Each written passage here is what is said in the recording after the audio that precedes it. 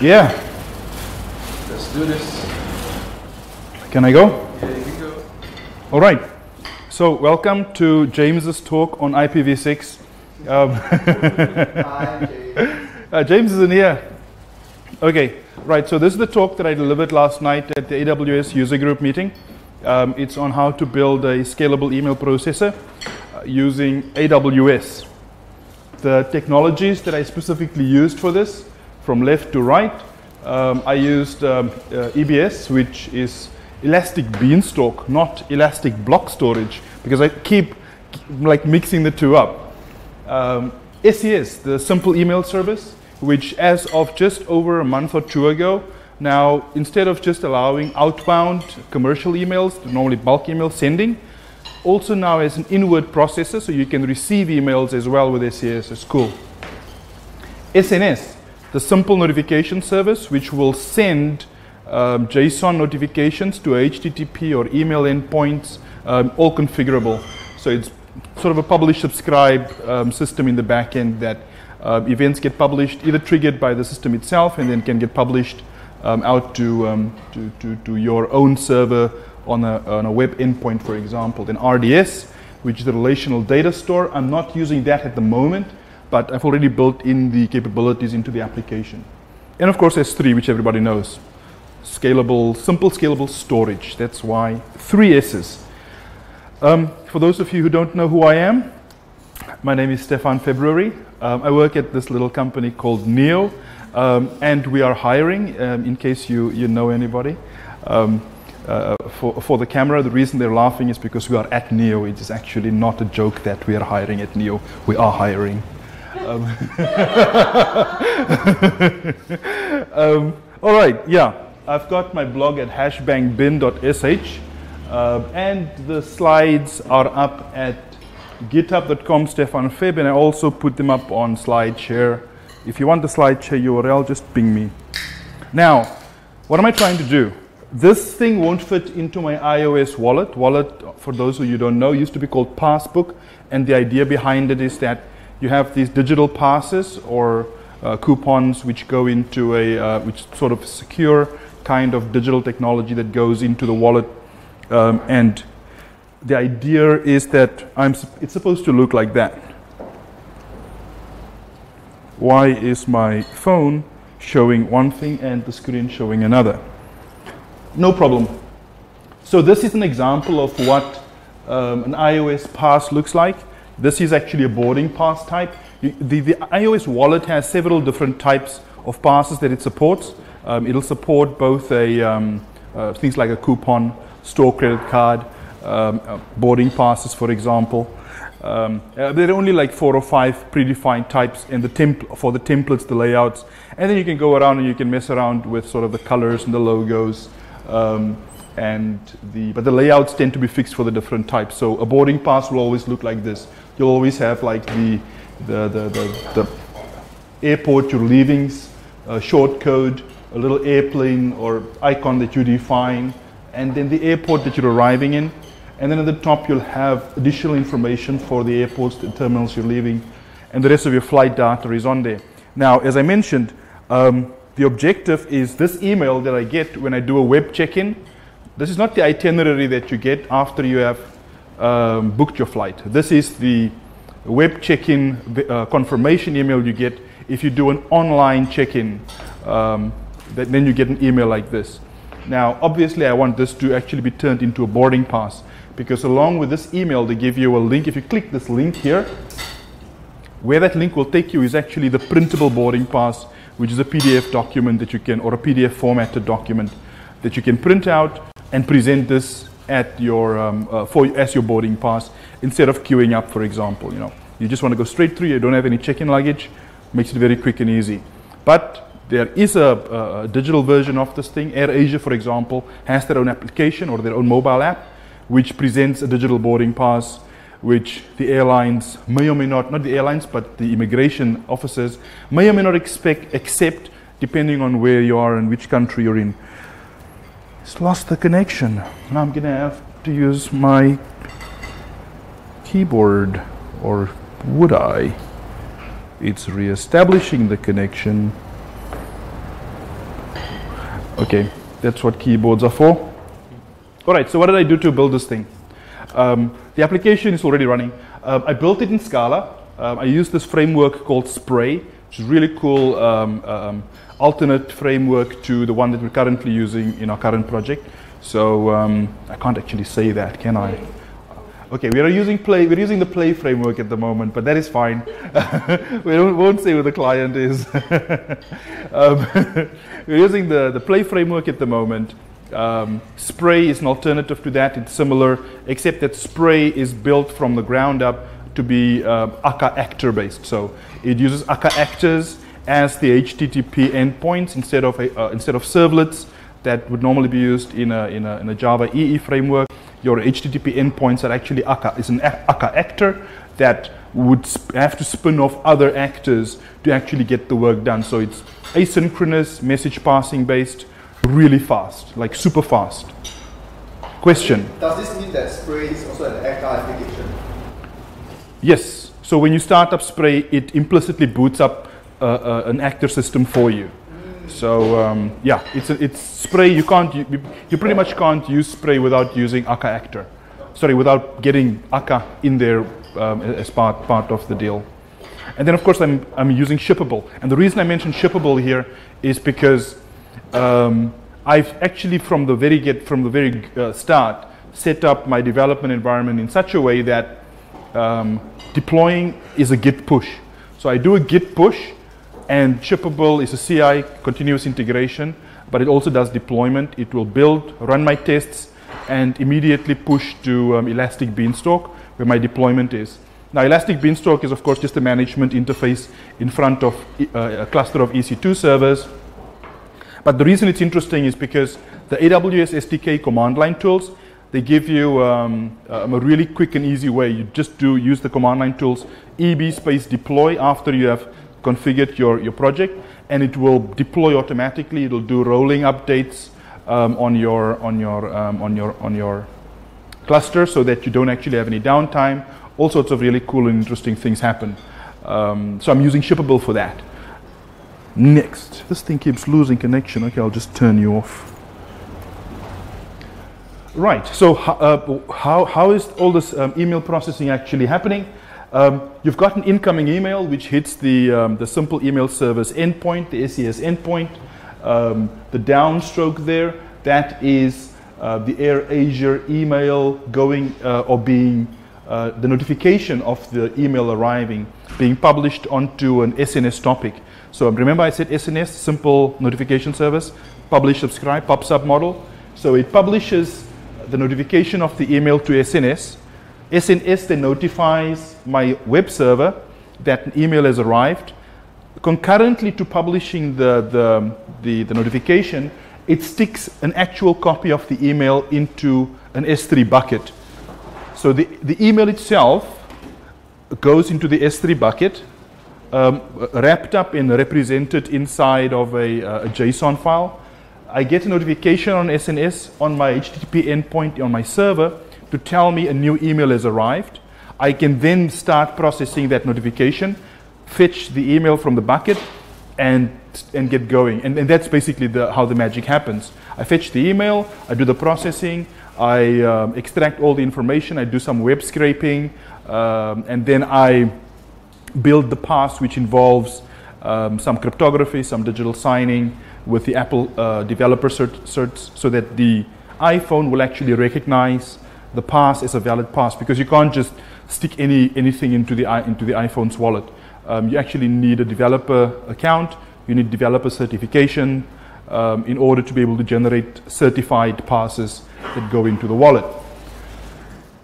And then I get a confirmation email back with an attachment which says, okay, your wallet, your wallet version of your pass is ready. You click on the add button and it goes into your wallet. So if I will receive an AirAsia email, then will I forward it to your service? Yeah, that's how it works. You forward your the email that I showed you before, this one. Yeah. You forward that to the email endpoint that I will share later, because I'm also going to solicit some help from you guys at the end, which is not now.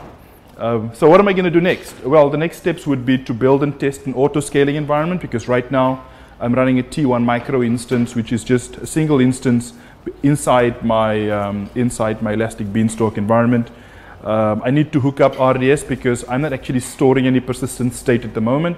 All the information, although I've got all the information stored, it's all stored in JSON format in emails and places, but I would like to have sort of the final product and the intermediate artifacts that I'm building also stored in RDS. But the servers themselves are completely stateless. They don't actually maintain any state on the server. And of course, if I have RDS hooked up, then my service layer is completely stateless, which would allow me to scale out nicely. Gotchas. AWS permissions are hard. Well, they've kind of locked things down, so I guess it's more secure. But it also means that you might inadvertently make yourself insecure because you don't understand how to flip and toggle all the knobs with the permissions. And it can also be a bit of a nightmare debugging why I can, from a regular EC2 instance, access my S3 bucket, but from the AWS service, or rather the EC2 server running inside Elastic Beanstalk, all of a sudden I can't, right? Or you're thinking it should work, but there are very strict permissions on what can access what at what times. And, so fortunately there are policy tools to build policies which don't necessarily work the way that they should, because the documentation is not actually 100%, which is my next point. The documentation for the notification service messages do not actually line up with what you're actually going to receive. At some point, they've changed some of the API has changed slightly, some of the keys and the key value stores have changed a bit, and the documentation hasn't been updated, so I had to actually dump the messages to actually figure out what I was supposed to be getting and how I was supposed to parse that. Doesn't it have a funny part where it's like, here's your payload, and the payload is JSON encoded JSON string. So you have to take the string and then parse it as JSON. Yes. So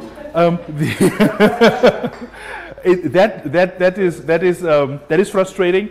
Fortunately, Amazon does not do that. But something they do, which they probably should do differently, is that they should actually declare the content type or the MIME type of the content as part of the HTTP request. They currently do, but they say they're sending you a text plain content type, which of course buggered up my server side on my RESTful service endpoint, because I told it you're going to get application JSON, and then it inspects the headers and says, nope, this is not application JSON, it's actually text plain.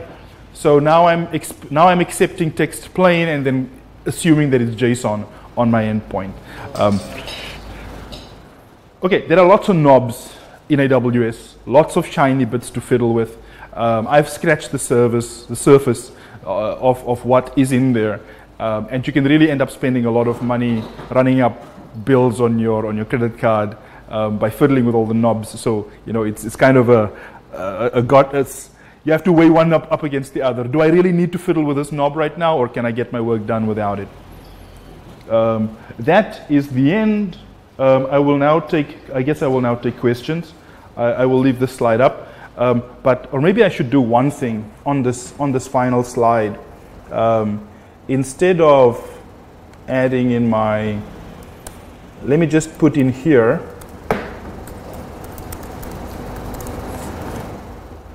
This is not my email address. This is the email address where I would like for you, if you have an AirAsia email of some sort, not some sort, but specifically a web check-in email that you have generated, please send it to me at that email address. I'm not going to send it to me. Send it there and see what happens.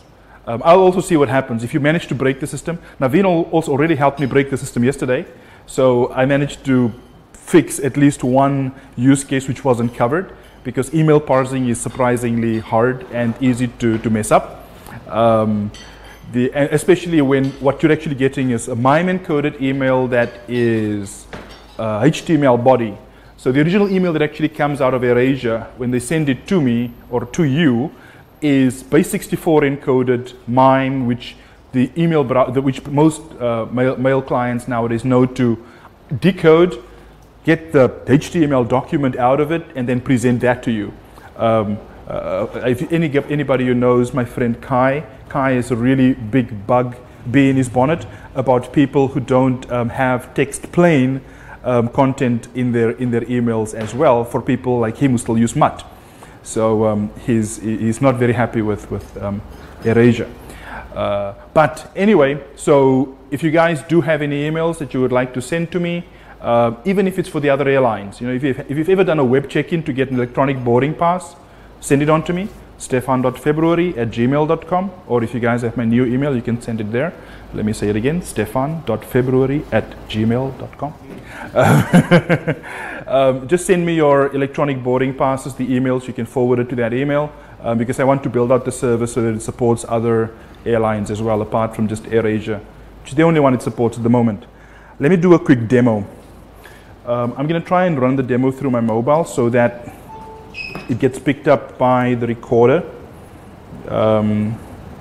Nope, I do not want to see that. Let's close all of this stuff down. Hopefully there's nothing embarrassing on the desktop. What do I want to run? I want to run QuickTime.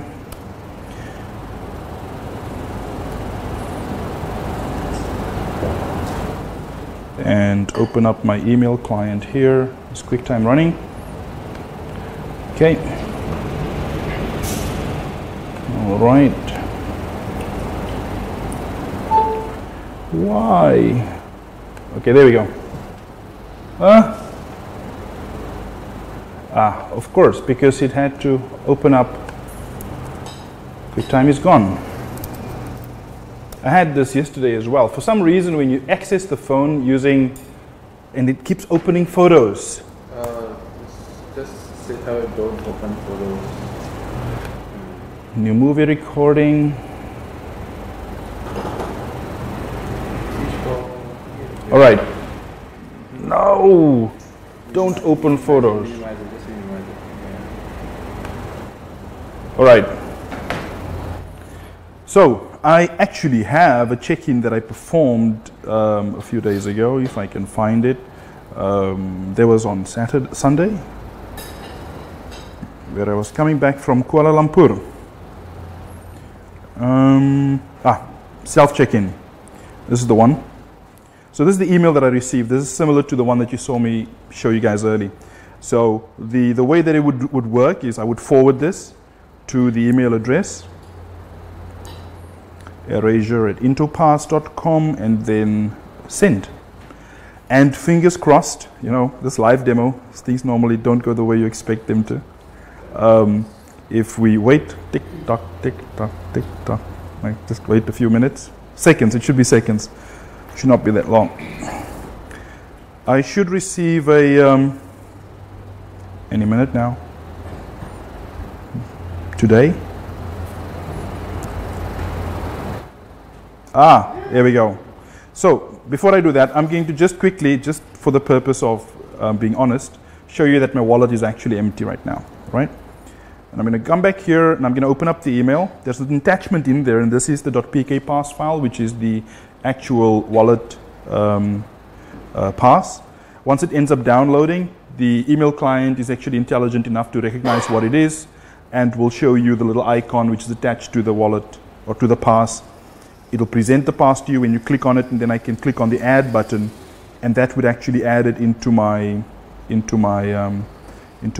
wallet. So just to confirm that it is actually in the wallet, I'm going to click on wallet, open it up. My pass is now in my wallet, and as you can see, it is all the flight details for me. And if you actually were to, this is a PDF 417 formatted 2D barcode.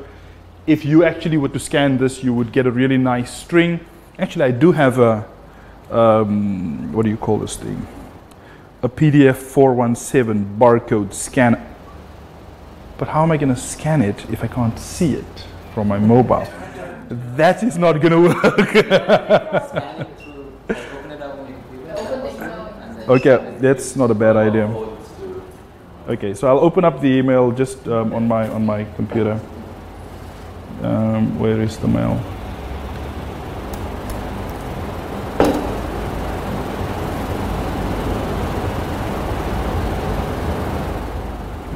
right, let's see. This would be the email that I just received. Okay, I'm going to have to download it first. So Mac OS can actually also, there is another way to actually get this into, if I open this on my desktop on the Mac, it will actually show the pass, and I can actually, from here, import it into my mobile via iCloud. If I've got iCloud connected here, it will actually move it from the desktop as well. So now that I have it up, have we got it up? Yeah, it's up. So I will now attempt to scan it with my, actually let me do this. I will minimize that. I will use this scanner, the PDF 417. Oh, this has to be connected, right? So I don't know if it'll, okay, I'll try to scan it on the phone, on the desktop. Come on, you can do it. You can do it. Scan. There we go. So that is actually my my flight information, and so this is also the scary part, right? That your actual printed boarding pass, if you ever think, just throw this piece of paper away, I'm going to throw it in the airport or somewhere, it actually contains some personal information about you. This is the IATA, the International Association of Travel something. It's got everything in it. M1 is sort of a short flight code for the type of information that is in there. And then, of course, my surname and my name. Then the next string is my booking number, followed by Kuala Lumpur to Singapore on AK, which is the flight code for the airline. My flight number is 723. And then the next series of numbers relate to things like my booking type, the type of fare that I'm on. My seat number is in there, which is 5E. If you can see in the middle of that string, there is 5E. And the rest of the information also means some interesting things. So yeah, you probably do not want to leave your boarding passes lying around in case some nefarious hacker actually with a PDF 417 scanner decides to just harvest your information. Yeah, so that is it. Are there any questions from anybody? Sure. I'm just curious, how much can you actually do with the styling? Because, I mean, while black on blue is great. It's not great. Black on blue is not great. So the black on blue, interestingly enough, so yes, you can. The styling can be changed. A lot can be changed. The styling, icon can be changed. Background color can be changed. You can give a background image if you want to. The text color can be changed. You can fiddle with pretty much all of the parameters except for the layout and the positioning of the elements on the form. I have no idea why Apple's default boarding pass template is this. Apple's default. It's like black on blue. It's completely, you can't see what is going on it. But yes, I agree with you. It's not the best. And the moment I have time, I will actually make some time to fix that. So speaking of colors, right? Interesting security feature that I bumped up against with AirAsia and the immigration officers for AirAsia in Kuala Lumpur. They will actually allow you to present an electronic boarding pass, but only if the electronic boarding pass has the flight code, which is the KUL or the SIN, flashing red-black. Because that is what the AirAsia's built-in app does to show that the flight is about to leave. We are actually boarding soon. This is a valid pass. We're flashing the light, so now everybody can know. And they looked at the pass and go, why isn't it flashing red, white? Sorry, do you have a paper? So yeah, now I'm going to have to figure out, probably can't be done, but I'm going to have to try and figure out if it is at all possible. Maybe I can show it to them like quickly and make or have two passes, one with red, black. But yeah, so I'm hoping that they will actually allow me tomorrow. I'll try to change the styling a little bit and see how far I get with it. I'll keep testing my wallet pass until I'm allowed to go through with it. But yeah. So every time he decides to test his app, he's flying. So yeah. That's how I'm testing my app. How long did it take you to make this? So this is 3 weeks worth of work, literally hacking in the backs of cabs on the way to work and on the way home from work, in airport lounges, and pretty much anywhere in between, like over lunchtime or in the morning before we start, or after work in the evenings before I go home, while I wait for the surge to drop on Uber.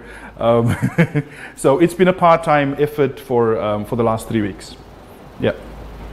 How much does it cost per month to run this service?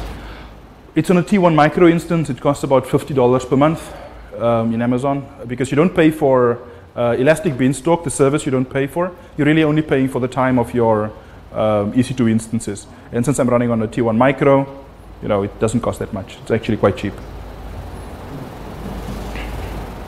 So if they change the email format, or then you'll have to fiddle your application. Yes. That's the. Yeah, if the email format changes, then I'll have to also change how I parse the email. Because right now I'm actually taking the rather,